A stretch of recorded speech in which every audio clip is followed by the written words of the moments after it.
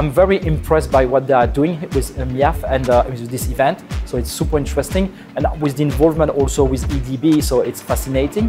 The creative industry today is a sector which has significant value creation, and therefore we would like to nurture it into becoming a very powerful, resilient segment of our economy.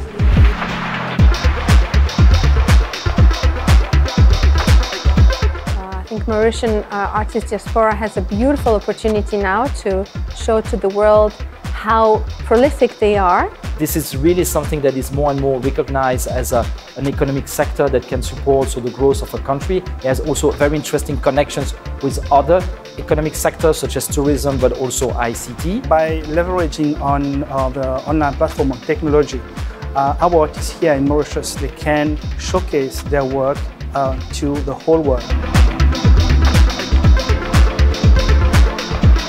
What we need now is a formal structure for the art and finance business. And if Mauritius is coming with a regulated platform, and that would be very interesting for all the artists, not only in Mauritius, but worldwide too. That can only enhance the entire GDP of the country and also bring in a tremendous network of international artists, curators, museum critics, galleries who can finally look at Mauritius as an art destination.